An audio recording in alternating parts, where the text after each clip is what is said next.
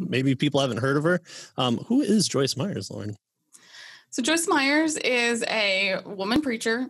She is a word of faith preacher. So she also believes in the tongues. She speaks in tongues. She's full on. There's not a lot of teaching that the word of faith does that she hasn't picked up. So she started out a long time ago. I mean, she's in her 70s now.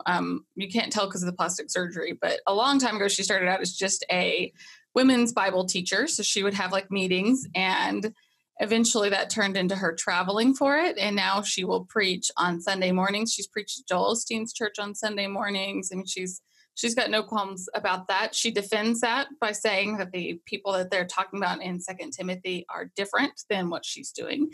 So she considers herself a woman pastor. Of course, she also believes that she is a prophetess, that she's hearing from God.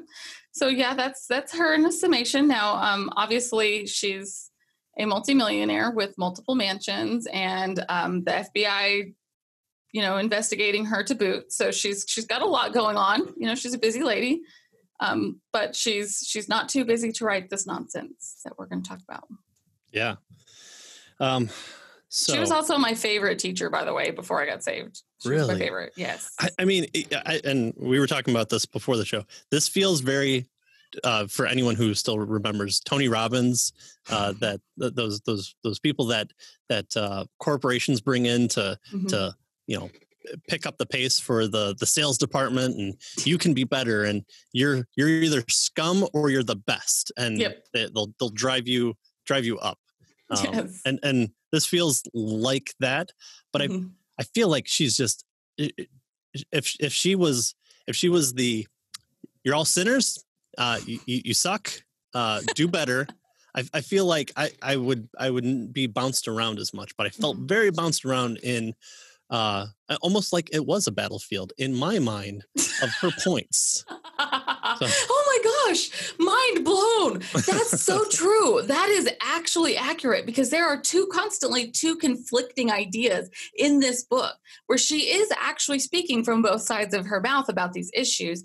And it's amazing to me looking back that there is a lot of guilt. Like you can't show it and you can't behave like that, because in the word of faith, you have to look like you're constantly happy and joyful. Even if you're dying of cancer, it doesn't matter. You have to look like you're full of faith. But there's a ton of guilt in that group. Like you just constantly feel like you're guilty, and then you feel guilty for feeling guilty because you're not supposed to feel condemned in it. Yeah. And this book really displays why, because there's constantly two things that you're being told. So no matter what you do, you're going to fail. I feel like her funny stories about her failing as a wife, as a mother, as a teacher, it's always in the past. It's always pretty quickly after she claims to be saved, or it's somewhere in the remote past. She's never like, and I'm still working on that. Right. It's not a lack of humility, but there's no encouragement to the women of people. It's not even women that she's talking to. The people that she's talking to. You have to understand that Joyce Myers is a sinless perfectionist. She does believe that she is now without sin. She preaches that not very often because it's not popular, but she does preach that she has no longer sinned, because once she got it into her head that she's not a sinner anymore, she stopped sinning. So that's why she's not going to mention anything that's been recent. So she's teaching that you can also stop sinning, and that you should be no longer sinning.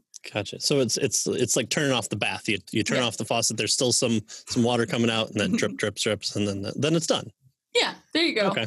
As soon as she got it into her mind, so her thoughts, as soon as she thought that she wasn't a sinner, she made it happen.